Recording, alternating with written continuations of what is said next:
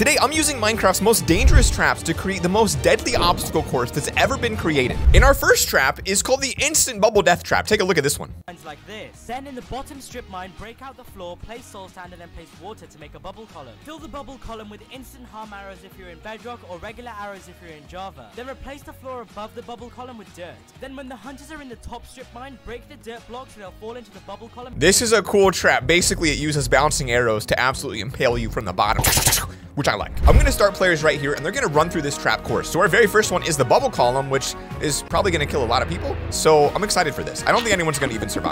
Now, the way he uses it is you have to physically be there to activate it. I don't really like that. We're gonna make ours automatic. We're gonna step it up a little bit. So right here, we're gonna have some extended pistons. We really wanna make sure they can't soak up the old arrows. That'll ruin the entire trap. So we're going down a little deeper. Now we need to wire these up. And I could do a pressure plate, but that might be too obvious. So I'm thinking maybe a tripwire. I feel like a tripwire would be the best move here. So we'll grab one of those and a string. And this should be exactly what we're looking for. We will have to redstone invert that though. Okay, it's almost perfect. The last thing we have to do is invert these with some redstone. Really simple, guys. Y'all know what it is. Just pop a torch down. All right, one side's done. Now we gotta do the other side. Okay, and it looks like she works. So I just gotta cover up all the redstone and then really do our best job to hide the tripwire here. But that's why we're using stone, because it's gonna blend right in. Now, obviously, this is a little bit suspicious with these like two little holes right here. So I'm gonna do what I can to disguise it and make it just look a little bit less sus. Like, for example, random trapdoors. Boom! There it is. So that's gonna drop you right in. Literally, it's a perfect design. And so the last thing we need to do is get our bow out and launch a bunch of regular arrows down there. And this guy says they're gonna float forever. So I actually really hope this part works, or we're screwed. That didn't work. You gotta very, very lightly shoot them. This is quite difficult, to be honest. That looks horrifying. Okay, well, I don't know if that's gonna work. So we're gonna find out when the players run through it. And I also don't know if they're gonna despawn. Oh God, this is a lot of redstone, my dude. So an observer. Oh, that's crazy. So the observer actually catches you because there's a string that triggers it, and that swaps the water out for lava at the bottom. The thing is, I don't really know how he does that old swapper down there. That's, oh God, this one's crazy. Well, if they make it through our impossible arrow trap, it's just gonna get worse from here, to be honest, guys. So I guess we're just gonna go like this. There's gonna be a hole right here. And all I really understand about this one is that there is an observer somewhere that's kind of hard to see, like lower, I guess, and then a string. There we go. Okay, so that clearly triggers it, so that's good. We've created that perfectly. So one of these at the bottom is a lava dispenser. So we'll pop this one down. I mean, this is such a cool trap if we can pull it off. I question our ability to do it. Water goes here. This is the type of redstone that like makes me feel sick on the inside. Okay, so bring it up, and then you got to make it go behind the observer, which I think my observer is too low.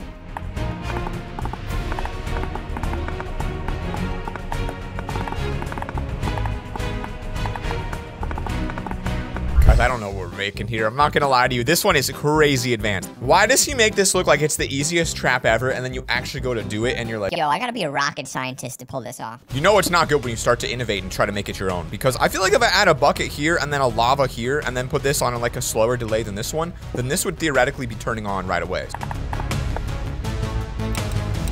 Guys, we did it. We did it. This is the most like weird hacky way to ever pull this trap off, and it's literally not even close to what it's supposed to be. So here's the idea. I just manually refill this with water, and when someone falls down, this is what will happen. They fall, they hit this, and they still hit the water because it's not high enough. I guess we can break this, and really, we just have to lower this. What? Nope. Oh, we did it. We actually did it. It pulls it away last second. I just want to go in spectator real quick to show you guys what kind of wonky redstone setup this is. It goes down for miles. I don't know what any of it does, and all I have to do now is clear it up, make it look good, and this will be a fully functional trap. Thank God. Now for our next trap, we're using pufferfish. And like Wilfie says, he doesn't think they're the best trap in Minecraft, but I think we can prove him wrong because I got a pretty cool idea with these bad boys. But before we get to the pufferfish, we actually do need to design a way that they would survive in. So what I'm gonna do is actually maybe put a trap on this side that is the exact same, except in this one, they're going to fall into lava. And so maybe they're gonna think that this is how they die, and they're gonna jump in the other one. They're really not gonna know, because the lava will be above the sign, and then when you fall into the lava, you fall into the water, and you put the fire out, and you're okay, and you're alive, and you're not dead. But we do need to put down a fake observer because they're gonna be able to notice it in both sides, so fake observer is a requirement. Okay, so once they come down to here, then we can move on to the Wilfie's pufferfish trap, which again, he doesn't think's good. I feel like pufferfish are definitely the move though, and I'm about to show you why.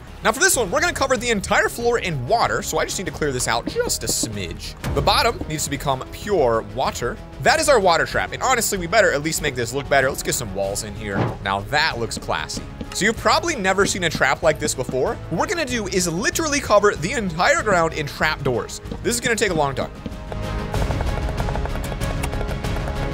What you may not know is that if you're standing over water on a trap door, pufferfish can hurt you through it. So I'm about to show you what I mean with these pufferfish that we've conveniently named salmon.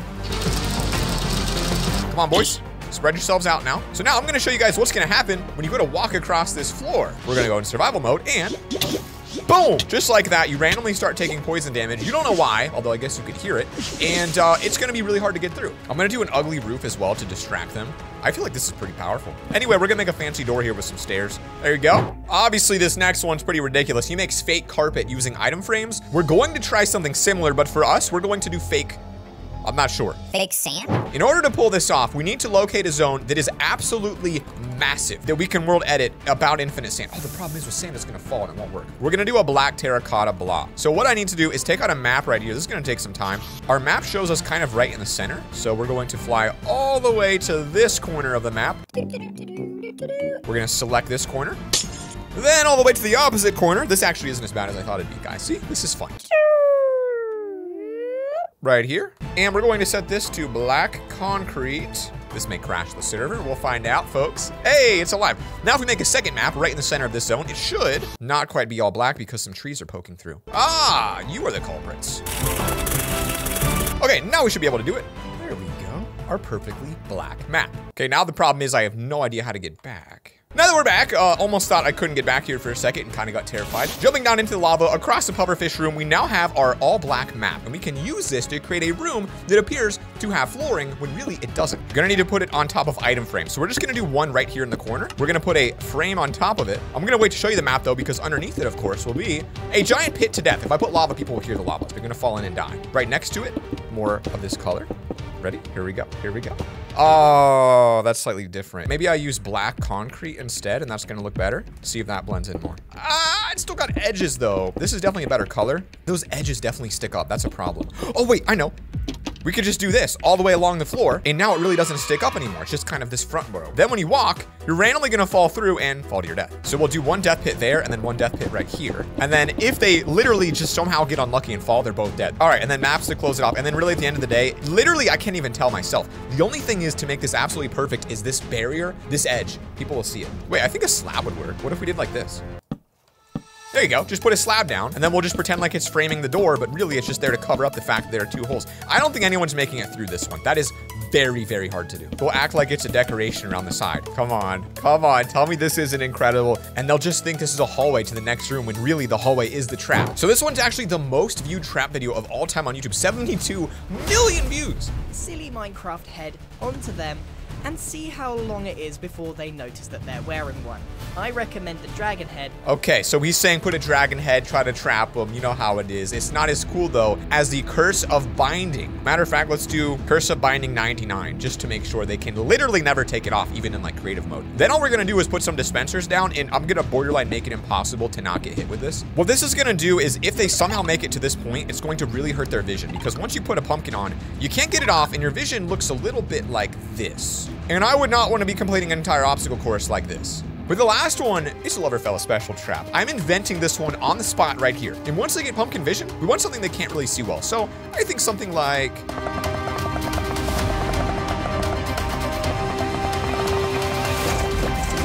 So this is a wonderful trap I like to call the Structure Void trap. Structure voids are cool blocks in Minecraft where you can still walk through them, but it holds back lava and water. And so we can make walls that literally are just pure lava, and if you were to touch that wall, you would take some damage. And if your vision was hurt, and maybe if you also were given maybe, I don't know, some sort of like an effect from a command block that maybe gave you nausea when you're walking over this pressure plate. So I think now if we were to walk over this, we start getting nauseous as well as pumpkins. There it is. Look at the visual problems now. So there I'll have to use that to get across this somewhat simple simple parkour course, but really it's not that simple. And if they manage to get right here to this final block, which we're going to make out of diamonds, this block means they win. So the course is now ready for some testing. I have never had anyone beat it. In fact, this is how many trap videos we've done. All of these, they're really cool. No one's beat any of them. All right, guys, today WooDog's gonna be our first contestant racing through this very difficult trapped course. And if he survives with 1 life, he's going to win $10. Just kidding, right? That's not enough. What he's going to win is one of the best items in my Minecraft server. WooDog, your time starts now. Here we go. Wait, am I allowed to break? No breaking, simply walking. This is possible with just walks. Good luck. Falls into the arrow pit. It looked like the arrow pit doesn't actually work, guys, as well as we thought. The arrows kind of just bounce there. So it's not going to kill him, but he is going to be stuck there and eventually die from starvation. But that also means the arrow trap is going to need to be replaced because clearly that ain't it. So maybe we'll just replace this with some lava. Guys, up next is the man, the myth, the legend, iTiny. He's won over, what, $2,000 from me? So if anyone could beat it, it's him. iTiny, good luck. This is an easy trap. You just gotta... Oh, that's... You can't actually touch anything. You can only walk. No! Smart, jukes the first trap. WooDog didn't do that, certainly. Up to the next one. Which pill will he take? The red or the blue pill? Picks that. And picks incorrectly and falls into the pit of doom where iTiny is done. Up next, let's go ahead and bring up our next friend here. Ghost, who's circling in a boat. He knows exactly what to do because he definitely heard that back where he was circling in a boat. Now he's got to make the same decision Tiny made. Oh, gosh. Oh, can't see. Is that water? You want water? I'll put some water down there for you. Here. Here, we'll get... Wait, did you pick? Yeah. You picked! He picked one. I didn't even see it, and he picked. He picks the door, and he goes into the pufferfish trap. I told y'all they were good. And he falls into the hole! Oh my goodness. Look at that. See, guys, the pufferfish make you rush, and then the next secret trap makes you confused. iTiny, go ahead real quick. Give it another try. Tiny, Ghost, you guys can go together. This is your last chance. You two get another shot together. If you die, you will get kicked off the server. So, guys, I'll let him double up this time. I want to give him twice the shot. These are the best players around, man. Come on, y'all know who iTiny is. Here we go. Here we go. Careful, this pufferfish. So close to sweet victory. Oh! Oh! Sprints it, sprints it. Here we go. Super easy. Look at him. Look at him. There's a hole. Oh, iTiny goes into the hole! Oh my gosh, you can't make this up, folks! You cannot make this up! Oh no! Ghost gets pumpkined! What's gonna happen here, folks? I'm getting dizzy. Boom! Pumpkin makes it on his second try. Congratulations. Guys, if you like this trap video, you're gonna like this one even more. Click right here to go check out this insane trap video where if the loser loses, they lose in real life. We'll actually kill them. Wait, what? Wait, what? Yeah, what? What?